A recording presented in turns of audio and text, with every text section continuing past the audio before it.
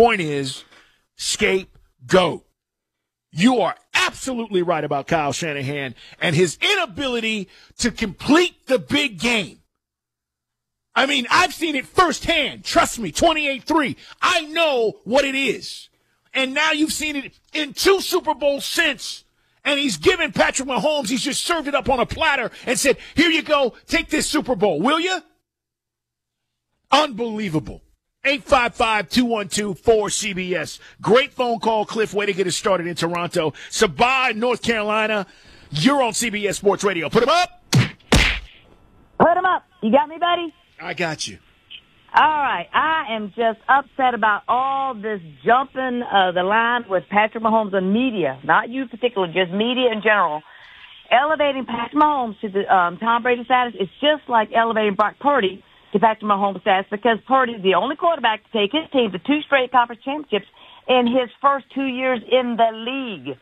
So these 3 Super Bowl wins doesn't justify jumping Patrick Mahomes ahead of Brady, who beat these quarterbacks now in the Super Bowl. He beat Hall of Famer Kurt Warner, Russell Wilson, future Hall of Famer, Matt Ryan, likely Hall of Famer, Donovan McNabb, Jared Goff, a number 1 overall pick, Jake Delhomme, and wait for it, Patrick Mahomes twice.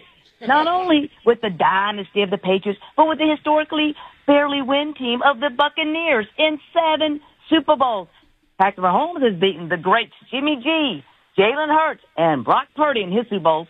Even to get to the Super Bowl, Brady had to beat Hall of Famers Peyton Manning, Ben Roethlisberger, and yes, again, Patrick Mahomes. Mahomes, he had to beat Tua, Josh Allen, Lamar, Trevor Lawrence. So this talk about Patrick Mahomes better than Tom Brady is just elevating him prematurely to a place he doesn't belong and a place he probably can never be, because we had head-to-head competition, which he lost twice with 2 separate teams that Tom was on. So stop the narrative. The highest Patrick Mahomes can be is number 2 in my book. Thank you, Carl. Thank you. Boy, you guys got to live up to it today.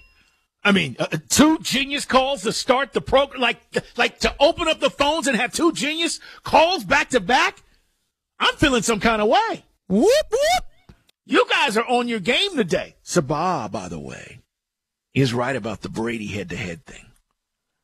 We can't dismiss that. As much as I love Patrick Mahomes and what he's done, and I can't debate the start of his career and what he is, he did lose twice, head-to-head. See, the thing with Mike, you know, there's only one Mike, right? I'm talking about Jordan. When he got the chance to play Magic in they didn't lose. See, if he lost that finals, then you say, well, wait a minute, Magic should be better. That's the reason why we talk about that the way we do. If there is crossover, and it's rare. Kobe never played Mike in an NBA finals. It's rare. But when you talk about the 2 head-to-head matchups that could have either gotten you to a Super Bowl or won you a Super Bowl, and you lose those games, can't dismiss it. Sabah, she's right. She's absolutely right. Let me grab Rich in Chicago. Rich, you're on CBS Sports Radio. Put him up. Hey, put him up, Carl. What's going on? Hey, I want to talk a little bit about what you were talking about earlier.